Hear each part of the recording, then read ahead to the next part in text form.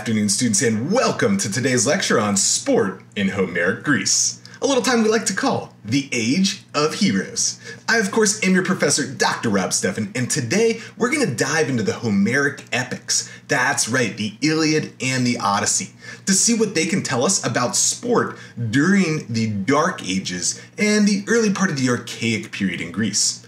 Now, this will, of course, be partially about the sports themselves. And ooh boy, do we get sports today, right? Chariot races, foot races, boxing, fighting each other with spears, for goodness sake.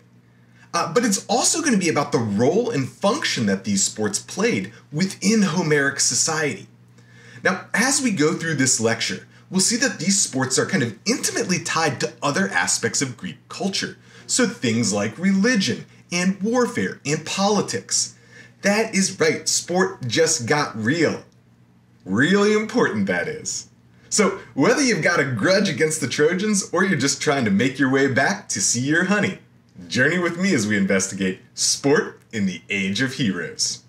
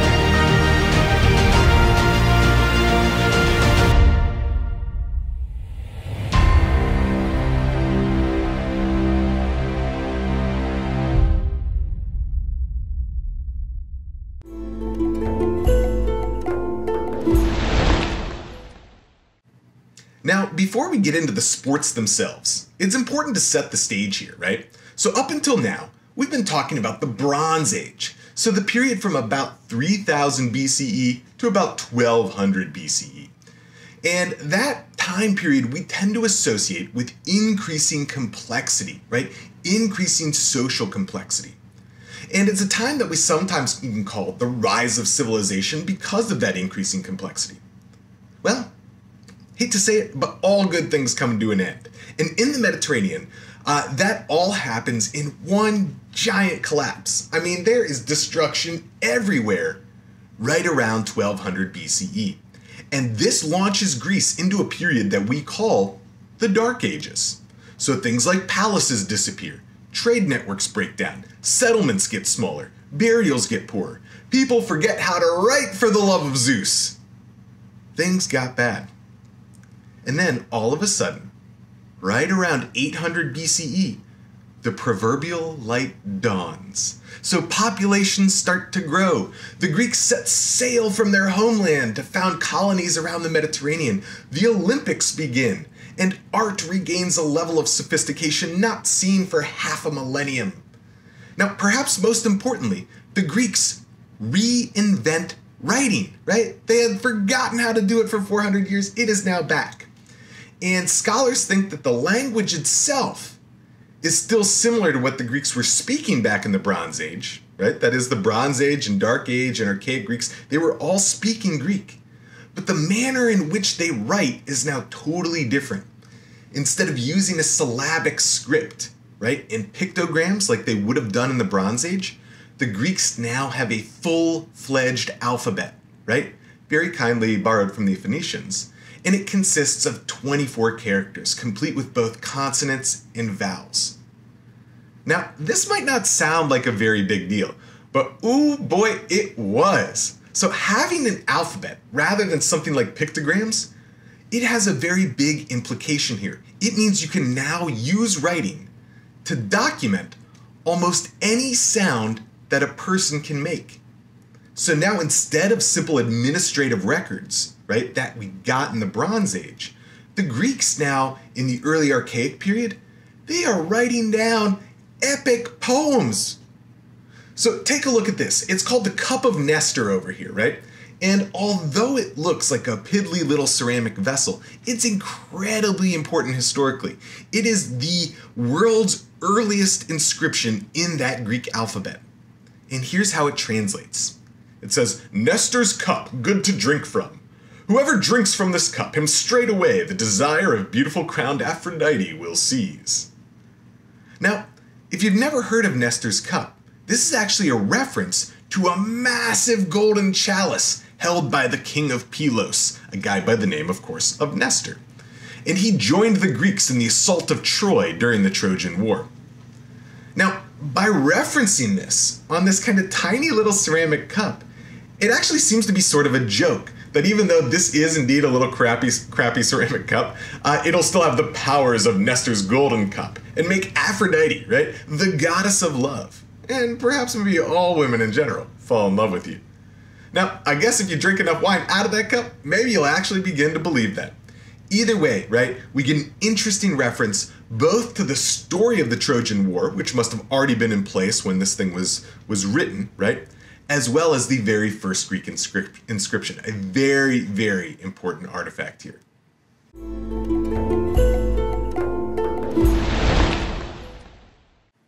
Anyway, Nestor's cup isn't all about sports, but the reference to Homer's Iliad does leave us in a good place.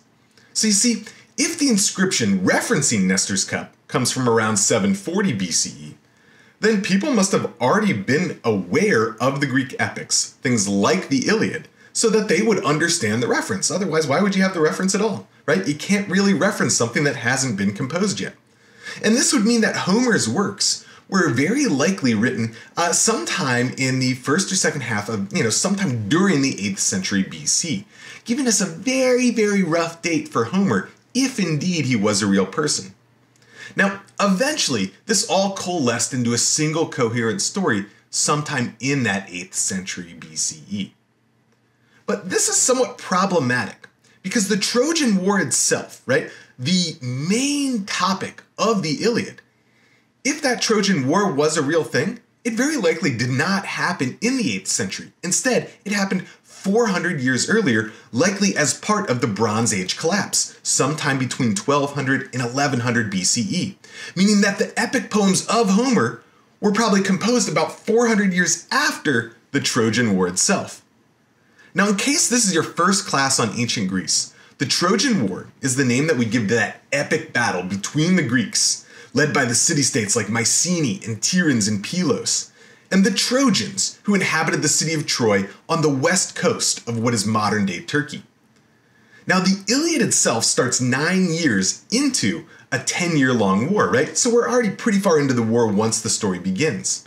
And it begins when Paris, the prince of Troy, kidnaps Helen, right? The wife of King Menelaus of Sparta. So the Greeks are in a bind because Achilles has decided to sit out the war. He's really, really upset at the Greek king Agamemnon, who's taken his woman. And as a result of Achilles' absence, the Greeks are just getting their butts whooped on the battlefield. Now, they're losing so bad that Achilles' best friend, a guy by the name of Patroclus, decides to borrow the armor of Achilles, right?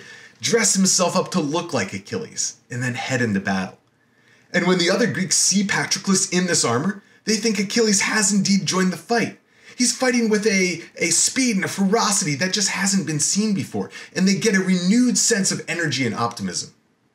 Now, Patroclus is fighting like a boss, but eventually, after slaying loads of Trojans, he is eventually struck down and killed by Hector, another one of these princes of Troy.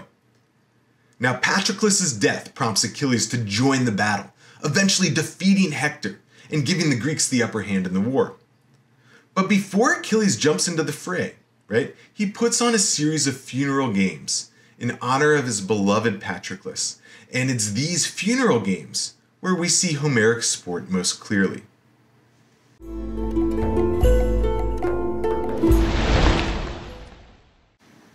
Alright, so to understand what's up with these funeral games, it's necessary to understand some of the values at play in Homer, right?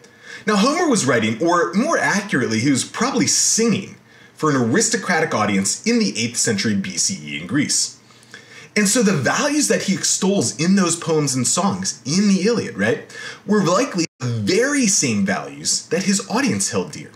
So things like the love of competition, like piety towards the gods, and a strict hierarchical social order, where those in charge should be respected and stay in charge, right? So he was writing for an aristocratic audience, performing for them, and extolling the values they held dear to keep them in power. Now, two of these specific values are known by the Greek words agathos and arete. Now, the word agathos translates roughly as being a good man. And the way that Homer says that you become a good man is by being the best, right? Better than all the rest. And the way that you get to be the best is through exhibiting, that's right, arete, or excellence. Now, most of the time that you demonstrate your arete is on the battlefield. But sports gives men another arena through which to show off their arete in an attempt to become an agathos. So now all of a sudden we have a non-deadly way that you can gain arete and become an agathos, not just by doing it in kind of deadly warfare. So as we go through the funeral games of Patroclus, right, realize that the competitors, they're not just vying for prizes or riches, but they're also vying for preeminence in status amongst each other. Now that's not to say there weren't prizes though, right? And unlike sport during the Bronze Age, where kings often put on athletic displays to show their own strength and power, Homeric sport, it was a competitive venture, and the winners did indeed get to take home something. So common prizes were things like giant bronze tripods, right, which were large cauldrons on 3 legs, and amphoras, which were ceramic storage vessels, and they were frequently filled with wine or olive oil, and often richly decorated. And these prizes, they actually serve 2 functions here. So not only do the winners get to take something home that's valuable after a victorious event, they also gave the host of the games kind of an opportunity to display his wealth to his peers. And we can see that kind of showing off of wealth in the games Achilles hosts in honor of his buddy Patroclus. So Achilles isn't just doing this out of the goodwill of his heart, right? He's also gaining status amongst his peers by showing off his wealth. And to some extent, he may be trying to make up for the fact that he's caused all these problems by refusing to fight earlier in the war. So Homeric sport gives us our first mention of spectators as well. And we can see in Homer's description that the spectators of the ancient games, well, they reacted in much the same way as spectators in modern sport, right? They're applauding the victors. They're staring in awe at some of the amazing athletic feats. And they're scared during combat sports when it looks like somebody's going to be gravely injured. And they laugh and they boo when somebody underperforms in a given event, right? Don't come up short or you're going to get mocked by those spectators. Now go to any football game today and it's likely that you'll experience the same range of responses from the crowd, right? Applause, amazement, boos, fear of injury, more boos if your team's losing, that sort of thing, right? It really isn't all that different from the spectator perspective, even though we're talking about this 3,000 years ago.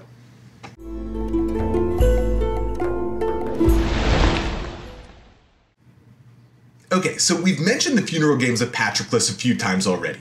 And now it's time to take a deep dive into those games. So remember that Patroclus was Achilles' best friend, and quite possibly his lover. And it's the death of Patroclus that prompts Achilles to re-enter the Trojan War. And by reading Homer's account of these games, we can get a sense for how games were set up during Homer's time more generally, since it's likely that his literary description kind of mimicked the way that this worked in the real world at that time.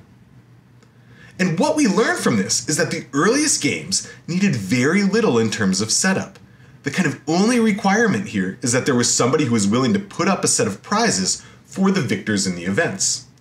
We'll see that later on with things like the Olympics. Oaths and processions and sacrifices and all sorts of other things become necessary to get the games underway. But back in these earliest days, well, you just needed somebody to be willing to donate a bronze tripod or a few amphoras of olive oil, and boom, you were set and ready to go. Now, like we mentioned earlier, right, the funeral games that Achilles puts on for Patroclus not only serve to honor his dead friend, but also to give Achilles kind of chance to give back some of his wealth to other aristocratic friends, right? Kind of like an apology for not fighting earlier in the war. And sporting events could be used as a way, right, kind of in this way, for aristocrats then to kind of build these important social connections and bonds through what is essentially gift giving, right? Sports could be a way to redistribute wealth and to gift give. And finally, in terms of who gets to participate here, we get somewhat of a disconnect between what's said and what actually occurs. So Achilles calls forth anyone who wants to challenge him, right? Anybody's able to participate. So perhaps anybody actually could get invited. But in reality, it's only the princely aristocrats, right? The best of the best who do well in these competitions. So the commoners in this story at least get destroyed quickly and badly. And from what we can imagine of sport in the 8th century BCE, it largely was the domain of aristocratic elite men. Now, the first event mentioned in Homer's description of the funeral games of Patroclus is the 2-horse chariot race. Now, in addition to being the first, it's also the longest description, and it has the best prizes. So everything from a skilled woman, to a large tripod, to a pregnant mare, to a big lump of gold. All these as prizes for the 2-horse chariot race. And it also has the biggest number of competitors, with 5 different people trying to win. And through the description, we can see that some of these aristocratic values, what they were and how they were espoused. So for example, one of the younger charioteers is chastised for not yielding to one of the older opponents, right? And it's not hard to see how this is a kind of larger life lesson that young men in the 8th century BCE in Greece, they should obey their elders in life more generally. Now, Homer also portrays spectators as betting on the race. So we've got horse betting, right, all the way back 3,000 years ago, and even has competitors arguing about which chariot indeed won the race. Again, watch a boxing or an MMA fight that goes the distance, and you'll see that same kind of debate arise about who actually won. That sort of thing has not dwindled over time. After the chariot races, we get 2 combat sports that we still have today, right? Both boxing and wrestling. Now in boxing, just like today, we see the combatants wrap their hands, right? Wrap them up with a cloth or leather. Unlike what you might think though, this wasn't really the same idea as boxing gloves. It wasn't to protect the person getting punched. Rather, these kind of wraps, they were to help you not break your knuckles when you're bashing someone else's face in. Now, during the wrestling event, we see that Odysseus, right, the Odysseus, ends up fighting Ajax, one of the strongest of all the Greek fighters. And Achilles actually stops this fight before the conclusion because it got too heated and it looked like somebody was going to get seriously hurt. Perhaps again suggesting that the distribution of prizes and the bonds built in distributing those prizes is actually more important than having one definitive winner. Next up, we got the foot races. And later on, this actually becomes the very first event at the Olympics. But in this race, however, we see that age relationships, young and old, come into play once again. Now, at the beginning, people are giving old-ass Odysseus a hard time because he's so old. They're like, "Oh man, Odysseus, you are never going to win this thing. You are way too old and slow." But Odysseus eventually does win, and finally, right, one of the young men concedes that only the Greeks, right, the only Greek who could beat Odysseus was the swift-footed Achilles himself. Now, not only does this reinforce the idea that you should respect your elders, a kind of core value of Dark Age and archaic Greece, but it also makes Achilles so happy that he rewards this man monetarily for his own brown-nosing compliment. So just because the guy says, "Oh man, you're so fast, the only person who could beat you was Achilles," he gets a prize just for saying that. I guess it pays to compliment the guy putting on the games. Next up, we have got the weight throw. And this is one of my own personal favorites. Not because I could throw this a country mile, but because the main object in the event was also the prize. Now, competitors would kind of pick up a big lump of iron, right? And they would chuck this lump of iron as far as they could.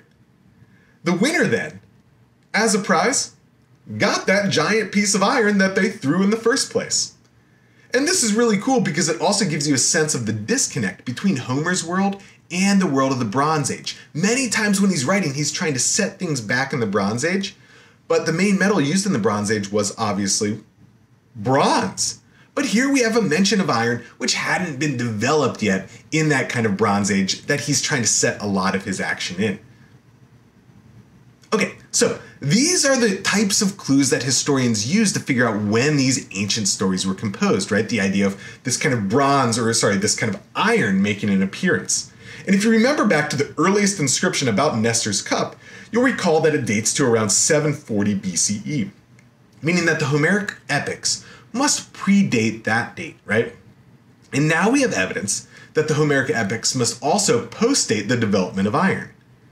So, we can now start to narrow it down, right? We know that it's after the development of iron, but it's before about 740, 720 BCE, and that's why we place the development of these Homeric epics sometime in the 8th century BCE. Now finally, to end this thing, we've got 3 different types of combat sports. The first being the so-called combat in arms. And this was actually quite dangerous. So combatants fought with weapons, right? But the goal was not to kill each other here, right? These are aristocratic men doing this, right? It's not like it's slaves or servants or something like that fighting on behalf of these aristocrats. It's the aristocratic men themselves. And the combatants fought with weapons, and the goal of this thing was to draw first blood, right? And you can imagine how serious of an injury could occur because the line between drawing first blood and actually seriously injuring your opponent could be a pretty fine and narrow line, right? Now, during the funeral games of Patroclus, Achilles actually has to step in during this event and shut the whole thing down so it didn't get out of hand. Now, after the combat in arms, we've got archery and the spear throw, 2 kind of skill-based competitions. And we can see here that with the combat in arms and archery and spear throw, that it's some of the sporting events that they don't just give competitors kind of an opportunity to demonstrate their arete. These things are actually a proxy for warfare, and they provide an opportunity to both train for battle, right? Improve your archery and spear throwing skills, as well as demonstrate one's skill in battle without ever having to be in battle in the first place. A really major development on that front.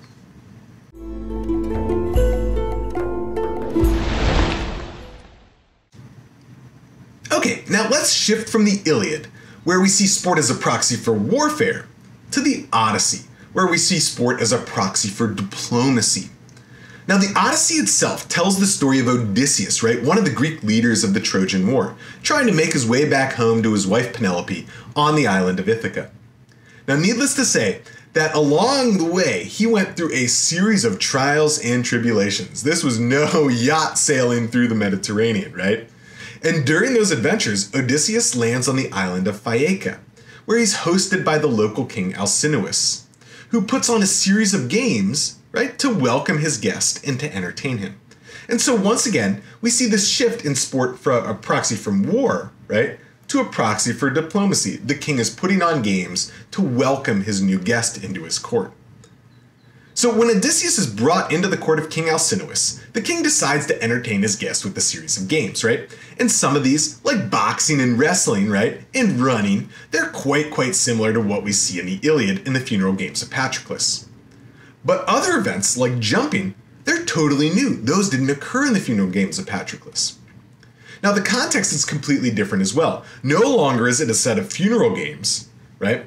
But rather it's a celebration of a visitor. And while there aren't prizes like there are in the funeral games, we do get the same set of aristocratic values espoused, right? So King Alcinous is basically trying to bait Odysseus into participating by questioning his manhood. Odysseus at first doesn't want to play, and Alcinous is like, come on, right? If you're a real man, you'll participate. And this actually does the trick, right? Odysseus is convinced he does participate, and he totally dominates, right? Making him show, like, you know, King Alcinous how real kings ball out. Nice job there, Odysseus. Anyway, the climax of the Odyssey also brings competition to the forefront. And when Odysseus finally makes his way back to Ithaca, he sees his wife Penelope besieged by suitors trying to win her hand in marriage. Now he himself, he's dressed like a beggar, But clever Odysseus devises a contest to determine who is worthy of Penelope. So his plan is an archery competition. Whoever can string his bow and shoot an arrow through a series of axe handles, they are the only ones worthy, right? Truly worthy of Penelope. Now all the suitors try, and none have the strength to actually string the bow of Odysseus. But then the beggar-looking person Odysseus, right? He gets up there, he's able to string his bow easily, and he easily shoots this arrow through the series of axe handles. Then he ditches his beggar's robes, shows the suitors what's up, and along with his son, ends up killing all the potential suitors. Kind of a harsh penalty for losing there. But once again, right, it's interesting that such a huge part of the story is based around athletic, skill-based competition.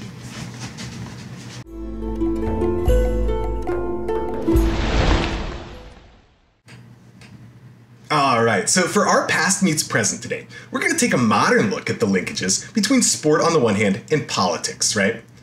And we just saw that in Homer's Odyssey, Odysseus engaged in sport as a means of diplomatic relations with King Alcinous on the island of Phaeaca.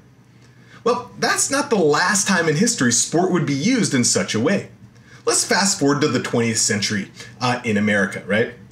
And this time we're not talking about foot races, we're not talking about boxing, we're not talking about chariot racing. We're talking about the mighty sport, that's right, of ping pong. A personal favorite of mine.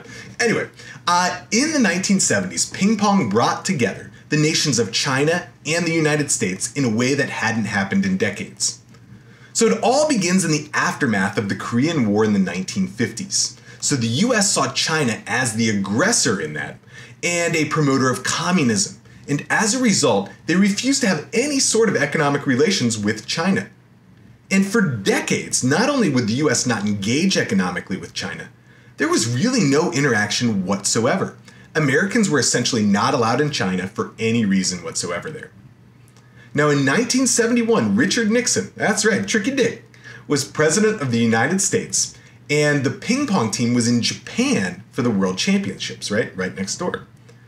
Now, during that time, China invited over the team to the mainland to visit the Great Wall, to go visit the ballet, and to participate in a friendly game of ping pong against their national team. Now, American ping pongers commented on the friendships that they made with their Chinese counterparts, and later they commented, later that year, the economic embargo against the Chinese was lifted, right? The following year, the Chinese team was invited to play in the United States to play some friendly matches. And they actually participated against the University of Maryland's ping pong team.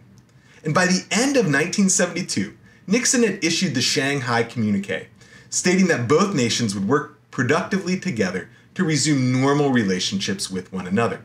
And this all happened, right, because China invited over the ping pong team for a friendly match after the World Championships in Japan. So, you don't have to be Odysseus to make political inroads, right? Just grab your paddle and engage with what we now call ping pong diplomacy.